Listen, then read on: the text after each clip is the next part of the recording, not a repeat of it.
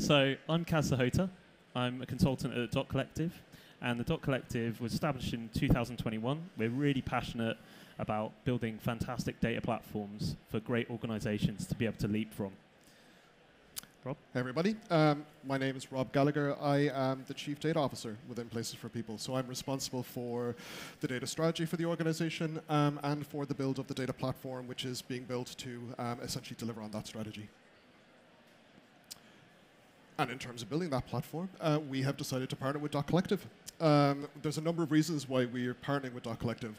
Primarily, it's around how they work and how they operate. They've got a fairly unique method of delivery, which is all about delivering real value to the business very quickly, so we can actually evidence return on investment in terms of what is typically a very expensive undertaking in terms of delivering a data strategy.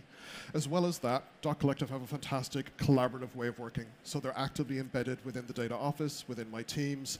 They're not delivering a turnkey environment over there. They're actively working within the actual data office, bringing us on the journey with them, with a view to eventually having us in a position where we're completely self-reliant and able to actually run the platform ourselves.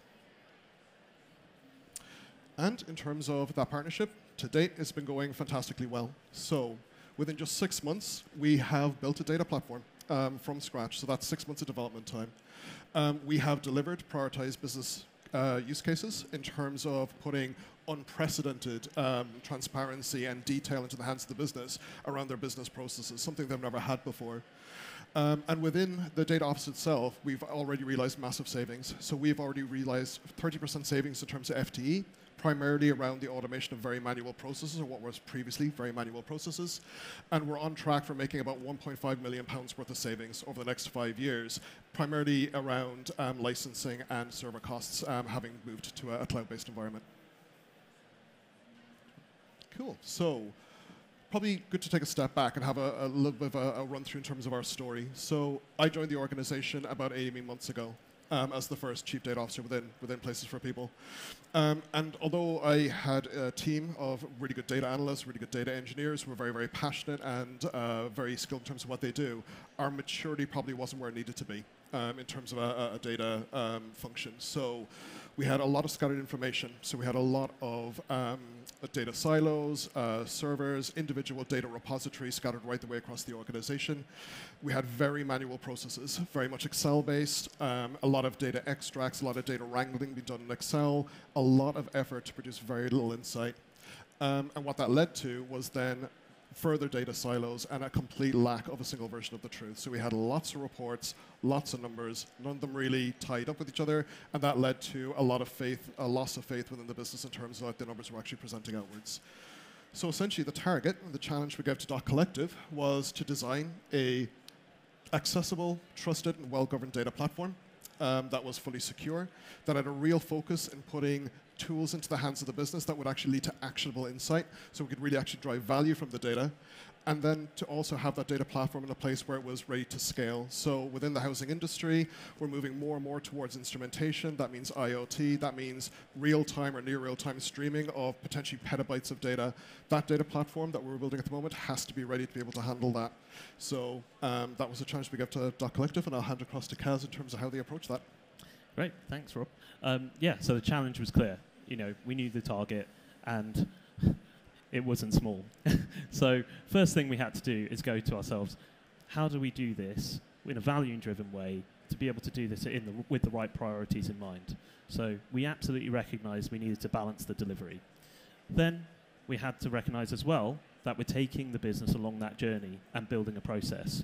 So rather than landing a big platform, which we go, okay, here you go, guys, here's the keys, go run with it. We knew that we had to do this in an evolutionary way. So we take the business along with us, with users in mind as well, and ensuring that throughout the process, we're enabling those teams to take the platform forward. So we're actually increasing data literacy, and we're educating people that are actually going to run with this in the future. So it was a really easy transition in the future to take the platform forward. And then also, as Rob alluded to earlier, we approach this in a collaborative way. So one of the unique things that we like to do at the Dot Collective is work with businesses as colleagues. So it's not we will just do the delivery and then hand it across and then disappear.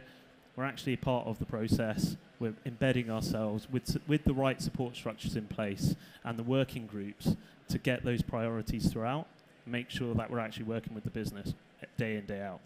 And then finally, we need to make sure that we're value driven. So, and this is where it actually leads into our next slide, which is about the methodology we like to use. And this is called the steel thread. So first of all, we make sure that we're working with the business to identify what the priorities are in advance. Next, we work through those priorities and design that with future use cases in mind. So not just targeting one point of value, so we deliver quickly, but how do we actually build a thread throughout the platform with all the different components that enable us to build more strands around it, more steel threads, so that the business can actually thrive in the future. So thinking about what are they going to adopt in the future? Are they going to do data science? Not just that initial point of value. Next, we build the thread, which we'll be talking about a little bit today as well. And then finally, we take that roadmap forward and we iterate, building more threads on top of the initial thread that we've built. So, what did we do at Places for People? Well, we built the Insight Hub. And Rob, you can talk a little bit about the first use case. Sure. So in terms of the use cases we chose for the Insight Hub, our first phase of the data transformation, we chose to focus on assets and repairs. So for those of you who aren't in the housing industry, assets are literally our houses. They're what we manage, they're what we build, they're what we serve in terms of our customers. Repairs is the repairs associated with those properties, those houses, and it's typically a massive part of any housing association or any housing industry. So we focused on those two use cases, given the fact that it would drive real business benefit, but also the fact that repairs was already part of a much broader digital transformation within the organization. Well, that means we were going to be generating far more data than we had in the past, far broader and richer sets of data. That also gave us a really good opportunity to really test the mettle of the data platform, because as it currently stands today, our repairs function operates across 3 operational systems. Different types of repairs are done on different systems, and what the business needed was a single holistic view of all of that. So it really was an excellent test for us to be able to design a data model, deliver the data model, build the data pipelines, and deliver that single version of the truth, essentially, in terms of repairs. In terms of the use cases, in terms of what we've gotten out of it in the first 6 months, excellent feedback from the business in the fact that they now have advanced dashboards that they can use on a daily basis. Those dashboards are sitting directly on top of our data platform, so they can drill right the way down to the atomic level, right down to the individual records, and really get under the surface in terms of what's driving the numbers they're seeing in their reports and what really is driving their KPIs. Also, we finally have a unified view of all of the repairs across the organization. They no longer have to go to 3 different systems, multiple spreadsheets, trying to stitch that view together. It's all there, and they can slice and dice it. And as of this week, we've actually put self-serve capability into the hands of the business. We now have people who are SQL proficient, understand how to use data within the business unit, actively using the data warehouse and really actually doing data analysis. And finally, we've got a trusted view of that data. We understand its lineage, we understand its metadata, we know where it's come from, and we can trace that all the way back to the source if needs be. Cool. So in terms of how we went about this then, from a business perspective and from a data strategy perspective, I was all too aware that a data platform and a data strategy is a bit like an iceberg. There's the bit above the waterline that everybody sees and everybody interacts with. So those things like our BI platform, our reporting tools, the tools that allow us to do data analysis, tools that allow us to do machine learning and whatnot. That's very much like the user experience. That's typically what the business will see. But there's so much more below the waterline that the business typically won't actually engage with, nor do they really care about it, but we have to as part of the data strategy. Things like privacy by design, GDPR compliance, data modeling and design, understanding data governance and having everything associated with data governance, your data lineage, your metadata, your data dictionaries.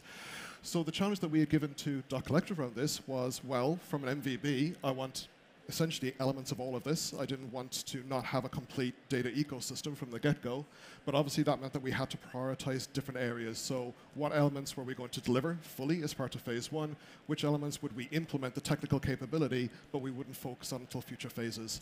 And you can see in terms of this diagram, for those of you who are a bit closer to the front, we took a very varied approach. We actually didn't focus all that heavily on the above the waterline stuff. We know that that will come eventually, and we have to take the business on the essentially the data literacy journey to actually be able to utilize those tools. But we focused very, very heavily on the foundational elements that sit underneath to really springboard us ahead when it comes to the next phases of the transformation. Cool. So I get to talk about the meat of the product. So with that balancing of priorities in mind, as we wanted to deliver that whole steel thread, we had to make sure that we're building a platform that is fit for the future. So first of all, we partnered with Google. So with Google Cloud, they've got some really exciting tools. They've heavily invested in AI and machine learning with things like Gemini, with Vertex. So we had that in mind when we developed the platform. We absolutely followed best practice so that we can make sure that we're embedding all those priorities throughout the platform as well.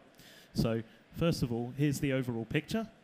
There is more detail below this, so if you do want to talk about engineering, I'll be happy to introduce you to my colleagues as well afterwards, and we can have a much more detailed chat. But at a high level, there's 4 key components that I'm going to take you through. So first of all, looking at those priorities, we absolutely knew that in advance we wanted to make something that's scalable, resilient, and can be recovered easily. So we used change data capture throughout that process when we're ingesting new data into the platform storage. That allows us to make sure that, have you ever had those days where a job fails over the weekend and then you come into the office on a Monday morning and all of your dashboards have failed and it takes a long time to recover? Well, that's a thing of the past. So basically we can recover where we've left off and the whole pipeline can start again. So you can actually start to capture that data really nicely and easy and recover your service. That then goes into the storage layer, which we've based on a data lake and a lakehouse architecture. And also we've got a medallion model as well within that. So bronze, silver, gold, where we start to capture that data in raw. Then we make sure that we apply our quality rules and then we normalize it ready for reporting and analytics in the future. So on top of that, you can actually start to be ready for that next phase where you take it into the warehouse. But also, using that data lake, we've enabled our data science user stories in the future. So we keep our head of data science nice and happy as well, and he's smiling.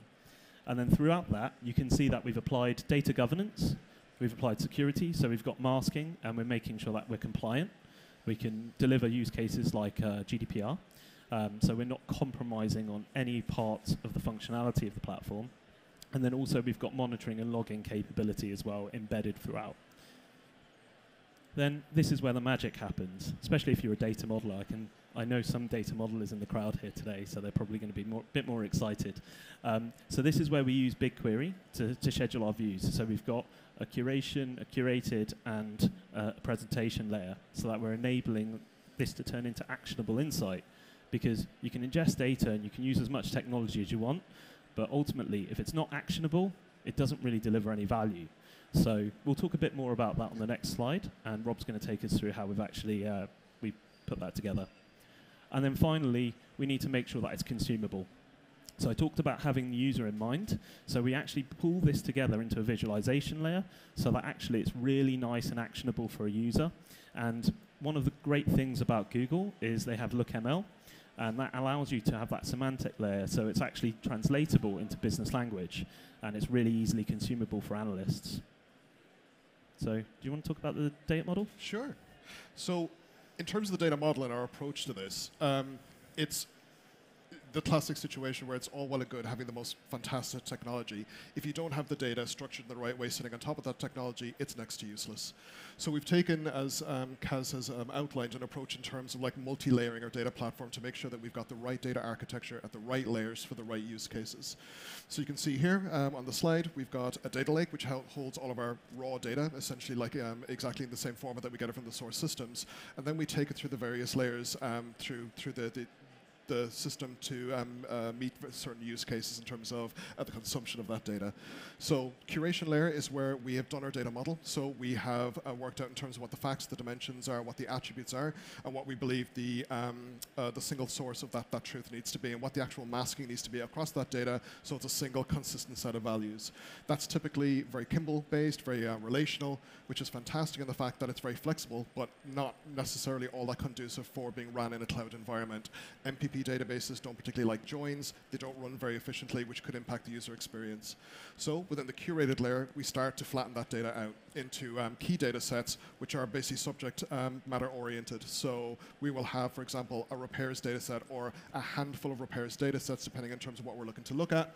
But within the curated layer, critically, we retain all of the history. So we have got history in repairs going back to, I think, about 2003. So you can imagine that is daily Delta data. So there's a vast wealth of data and history that we can actually call upon within the curated layer, but at least it's in like wide flat tables, so those queries are going to run pretty efficiently. And that's really where our data analysts will be playing, understanding what's happened in the past to try and explain what's happening now or even predict what's going to happen in the future. The presentation layer is optimized for business intelligence and for reporting. So it won't have the depth of history that we would have within the curated layer. It will tend to be latest record only, or just the records that are actually needed for reporting purposes, and only the attributes we need for reporting as well. So very small, tight, snappy data sets, which is going to give excellent performance in terms of our dashboard, so we get a good user experience at the far side.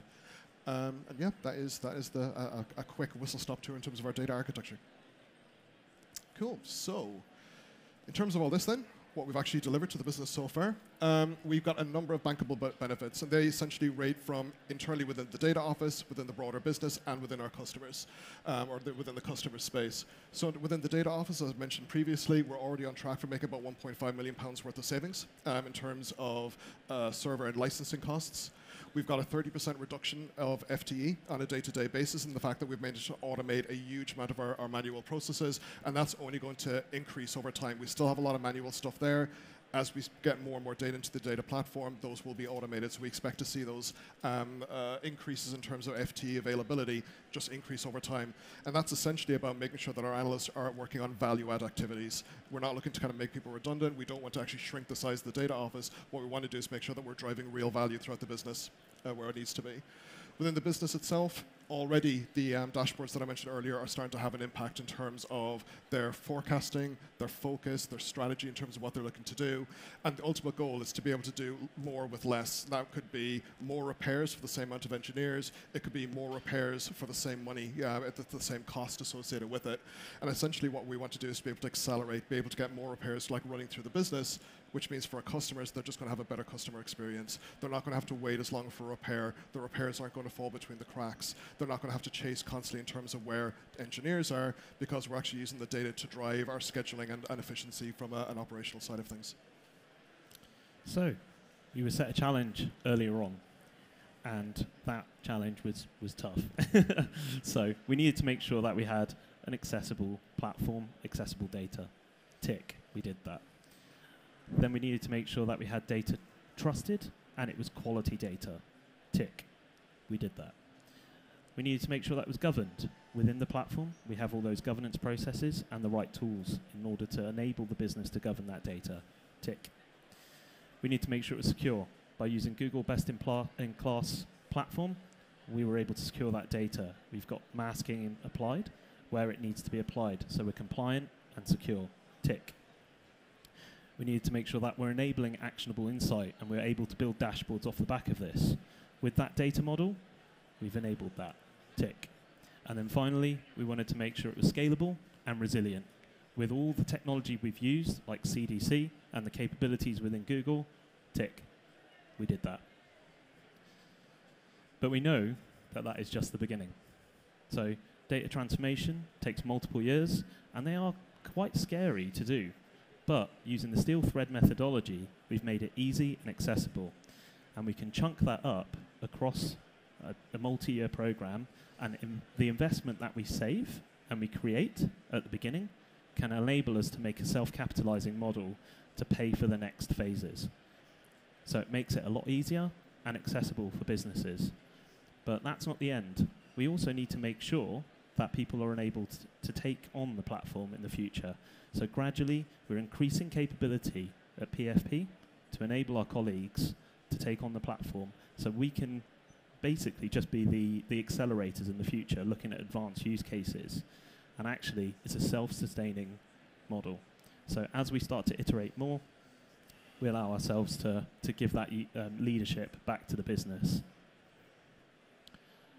Okay, I just got the warning about time as well. And I think we've got some time for questions. So are there any questions amongst the crowd?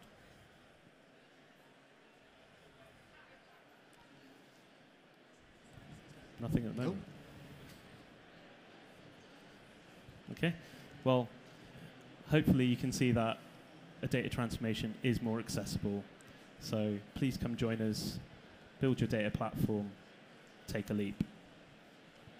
Thank you very much. Thank you.